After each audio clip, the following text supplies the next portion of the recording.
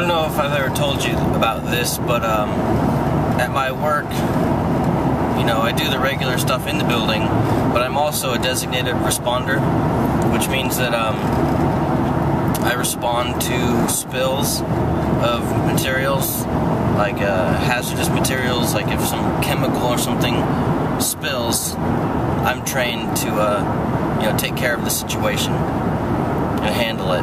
And part of my responsibility is if there's a spill on road, so like if a package driver, you know, has a package spill in their truck while they're out delivering, I go out to them and clean it up for them.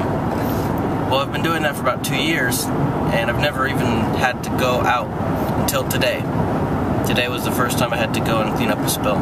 And it was some, like, paint or something from Home Depot. So, you know, I got all my stuff, and I drove out to them, cleaned them up. Now I'm going back to the building, and I gotta do all the paperwork part of it, processing. But anyway, that's what I'm doing today. Yep.